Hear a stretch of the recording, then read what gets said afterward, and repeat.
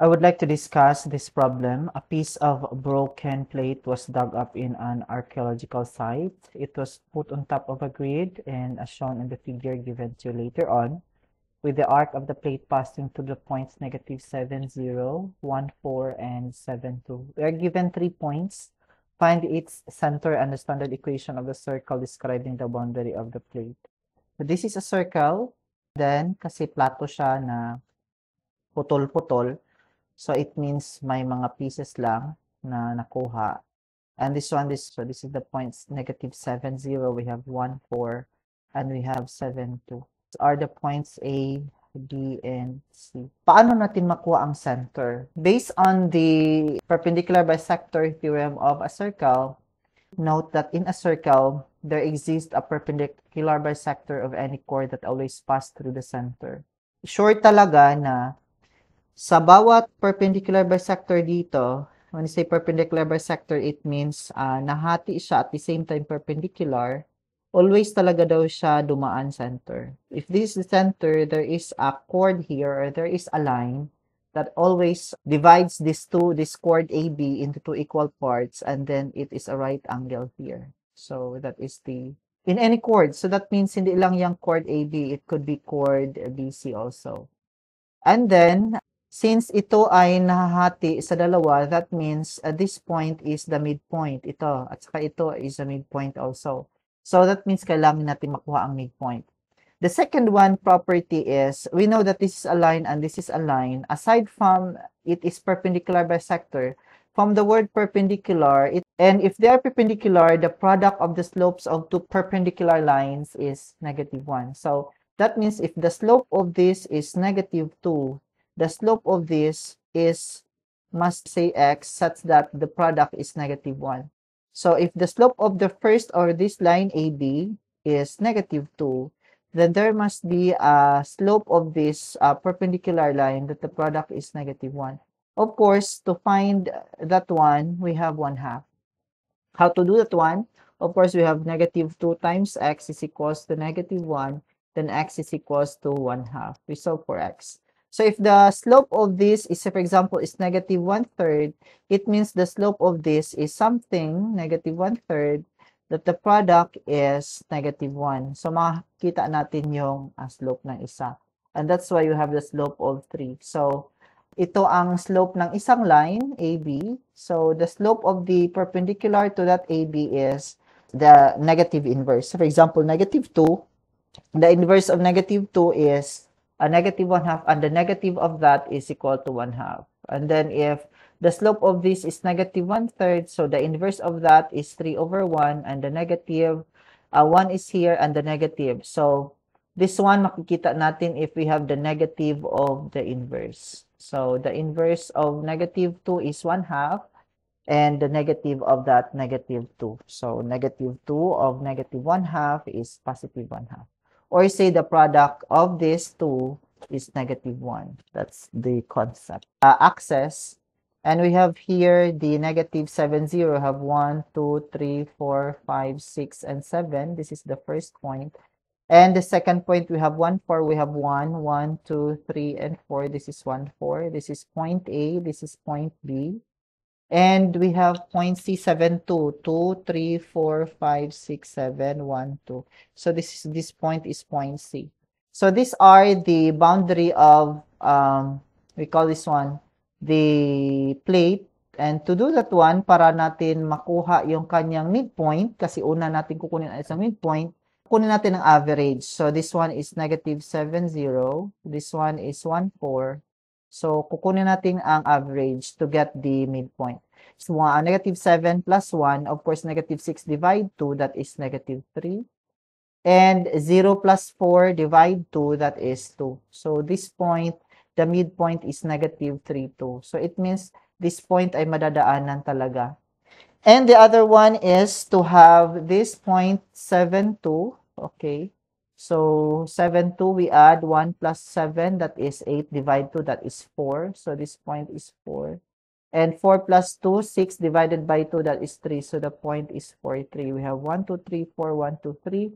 So, this is the midpoint. And there is a line here that always passes through the center. Ano kaya ang center natin? So, to do that one, una nating titingnan is, ano kaya ang slope nito? So, ang slope nito ay makukuha natin in y sub 2 minus y sub 1 all over x sub 2 minus x sub 1. Say, for example, ito ang point natin, una, negative 7, 0. So, ang ating x sub 2 ay negative 3, ang y sub 2 ay 2. So, we have 2 minus 0, that is our y sub 2 minus y sub 1, over negative 3 minus negative 7, that is our x sub 2 minus x sub 1. And we have 2 over negative 3 plus 7, that is positive 4. So therefore, we have 1/2. Okay. So the slope of this is 1/2. Therefore, the slope of this perpendicular bisector is negative 2. No? Because the product is negative 1. Similarly, on the other length or the other segment, 1, 4, and 7, 2, pwede din natin we have 2 minus 4 over 7 minus 1, y sub 2 minus y sub 1, and that is negative 2 over 6, and that is negative 1/3. So it means if the slope of this is negative 1/3, therefore the slope of this is positive 3, so that the product is equal to 1. So, ang question ngayon is, paano natin makuha ang center? So, to do that one, we know that this is an intersection of the two perpendicular lines. Alam natin to find the intersection is to equate or to eliminate or to find the systems of linear equations. So, kailangan natin ng y equals mx plus b para makuha natin ang kanyang equation. So, to do that one, kailangan natin ng m. So, ang slope nito ay negative 2. So, we will use negative 2. Ano ang x natin gagamitin? So, since this is negative 3 and 2, that means our x is negative 3. That is negative 3. And our y is 2. Therefore, makukuha natin ang b. And therefore, we have 2 minus 6 is equal to b. And therefore, b is equal to negative 4. So, meron tayong equation na y is equals to ang m, which is negative 2, because negative 2 ang ating slope. And ang ating x ay x pa rin, ang b natin ay negative 4. So therefore, the equation of this is y equals negative 2x minus 4. Sa kabila naman, since ang ating point ay 4, 3, meron tayong 4, 3 na point as the midpoint, and then ang slope natin ay 3, then we have y is equals to 3.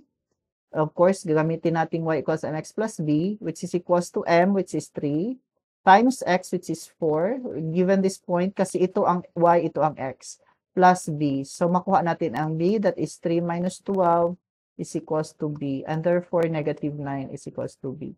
So, it means, ang ating equation ay y is equals to mx, ang m natin ay 3, 3x minus b, or plus negative 9. So, this is also the equation of this line. Okay? Since puro sila y, therefore we can equate. And from that, you have y is equals to y. And therefore, you have negative 2x minus 4 is equals to 3x minus 9. Okay? So therefore, we have negative 5x is equal to positive or negative 5. So therefore, x is equals to positive 1. So when x equals positive 1, and we know that y is equals to 3x minus 9. So, y is equals to 3 times 1 plus, or say, minus 9. And that is equal to negative 6. So, therefore, ang ating point of intersection ay 1 ang x, ang y natin ay negative 6. So, this is our center of our circle. So, ang ating center ay 1, negative 6, and then ang radius ang kulang. Pero titingnan natin na ang ating circle ay dumaan siya sa point na 7, 2. So, pwede natin gagamitin yon yung 7, 2, because this is the circle. This is in the boundary of the circle, of course. One of the points. So, we know that the equation is x minus h. Ang h natin ay 1 squared. Plus y minus k, ang k natin ay negative 6 squared equals r squared. So, meron tayong x, meron tayong y, yun ang doon sa circle. So, that means ang x natin ay 7. 7 minus 1 squared, and then plus y natin ay 2 plus 6 because negative of negative 6 is plus 6, then we have r squared. So this is 6 squared plus 8 squared, and that is equal to r squared. Solving for r, you have 36 plus 64, which is equals to 100, and therefore r is equals to square root of 100, and 10 is equal to r. So therefore, ang ating circle or ating plate ay, ang kanyang radius ay 10.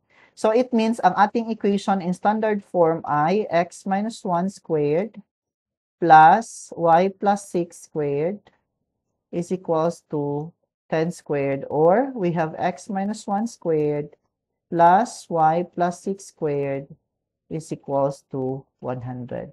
Now, babalikan natin kung ano ang ginawa natin. Una, kinuha natin or alam natin that meron siyang perpendicular bisector. So, it means kukunin natin yung midpoint because of the word bisector.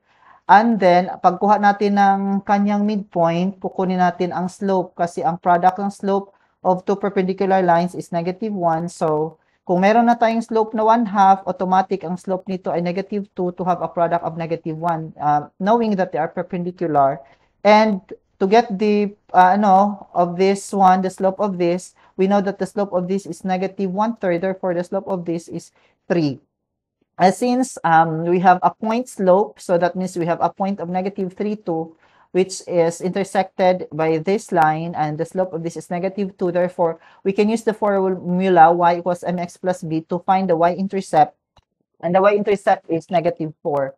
And we know that para makuha natin yung equation, still babalik tayo sa y equals mx plus b, at alam natin na ang y ay i-constant na natin at saka ang x, ang ating papalitan ay m at saka b na lang to get the equation. And m equals negative 2 and b is equals to negative 4. But from our solution, then we have y equals negative 2x. Pag nakuha na natin ang mga equations ng lines na ito, then kukunin natin ang intersection. So there are many ways how to find the intersection. The first way is by elimination. The second way is by comparison. So this way is a comparison in which you are going to set y equals y because we are going to find the value of x, and that therefore we have negative 2x minus 4 equals 3x minus 9. And solving for x, you get x equals 1.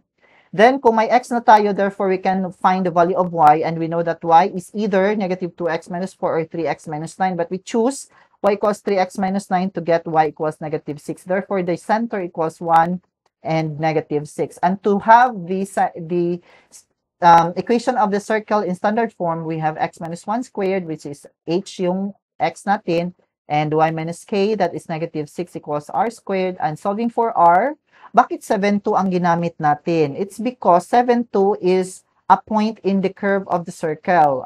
Kung hindi 7,2, pwede ring negative 7,0, pwede ring 1,4. You will arrive with the same answer that r is equals to 10. And therefore, you have this standard equation of the circle. Thank you.